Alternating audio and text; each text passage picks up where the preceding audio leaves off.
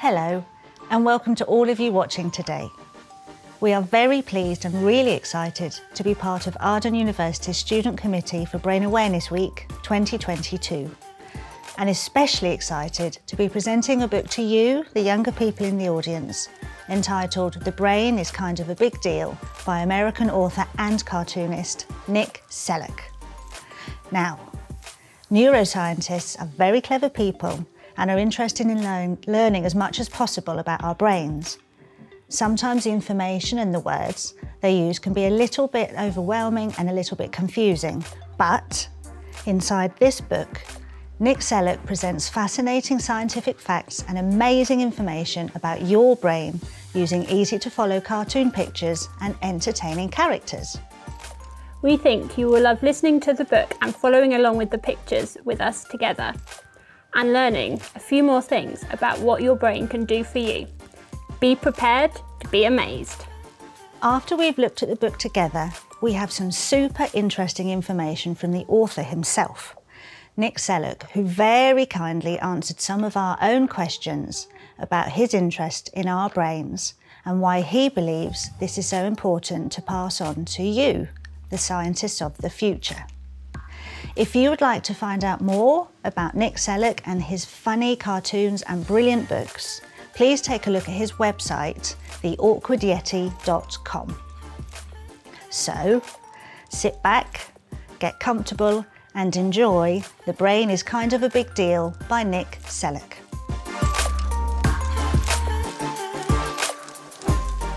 Inside of your head, behind your eyes, and under your hair is one of the coolest things about you, your brain.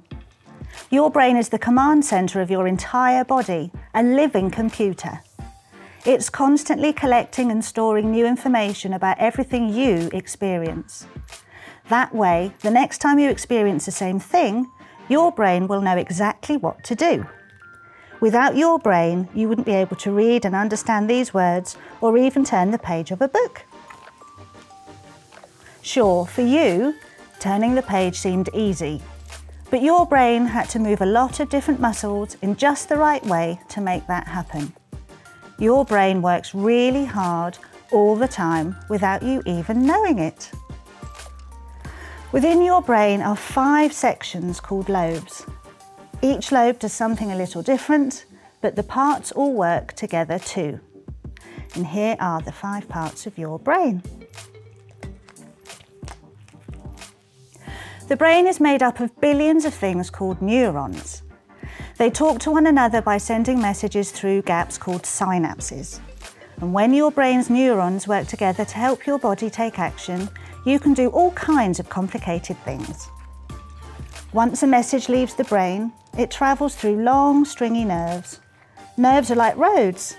They connect the brain to everything else in the body. Your brain tells you when you need to eat.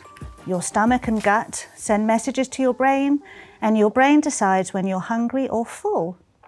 Are you tired right now? If you are, your brain is getting messages from your body that you need to sleep soon.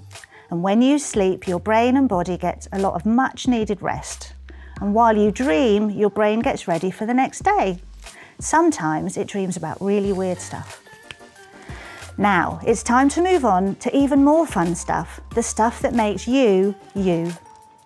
Your brain helps you turn thoughts into words so you can say or write what you're thinking. And when you talk and write in a way that other people understand, you're using language. Your brain is also in charge of telling your muscles and body exactly how to move. When you run, your brain gives your body very specific instructions. When you're in danger, your brain is firing messages all throughout your nervous system to make movements happen. By now, you know that your brain is always collecting information like a computer. All that information is stored in your memory. Your brain searches through all that information so you can find a memory when you need it. A new memory is kept by your brain for about 30 seconds before it's forgotten. This is called your short-term memory. If you repeat something enough times, or if it's really important, that short-term memory can turn into long-term memory. Long-term memories last, you guessed it, a really long time. And don't worry, your brain will never stop making new memories, so keep learning. Something the brain is really, really good at is thinking. Thinking and thinking and thinking. Your brain is thinking about things pretty much all the time. You can imagine things and solve problems just by thinking about them. Every invention that people ever created, from rockets and medicines to toilets and pizza, come from thinking about ways to make things better. And did you know your feelings, like love, come from your brain too? You feel happy, sad, angry or scared without ever having to learn how. You can control how you react when you feel something, but your feelings happen no matter what. Your brain is pretty important. It helps you make sense of the world around you. It tells your heart to pump blood to the rest of your body and your lungs to breathe so they can stay alive. It moves your body and helps you talk, see and hear. Your brain is in charge of all the thoughts and feelings and memories that make you, you. And that's kind of a big deal. And there you have it. We really hope you enjoyed the book as much as we did, and we've really enjoyed taking part in Brain Awareness Week. In fact, so much so, we decided to make our own brain like the one we saw in the book. Would you like to make your own too? If so, go back to the page in the book which has the brain and the lobes on. Can you see the lobes? See the outline? You could be as creative as you like. You could use modelling clay, building bricks, junk modelling you find in the kitchen. If you do this when you're done, please make sure to send us pictures of what you've made. You can see the details on the screen now, and we will share your creations on our Twitter account.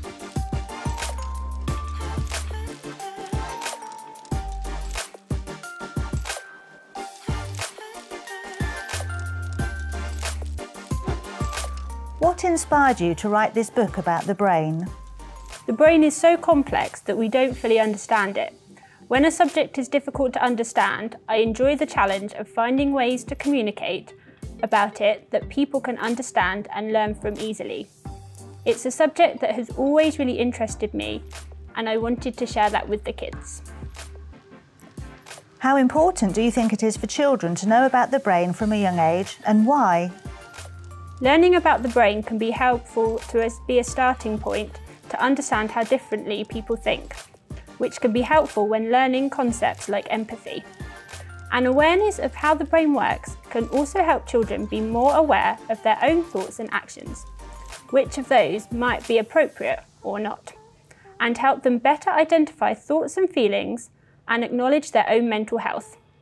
Many people grow up without this awareness and downplay the importance of brain health as a result.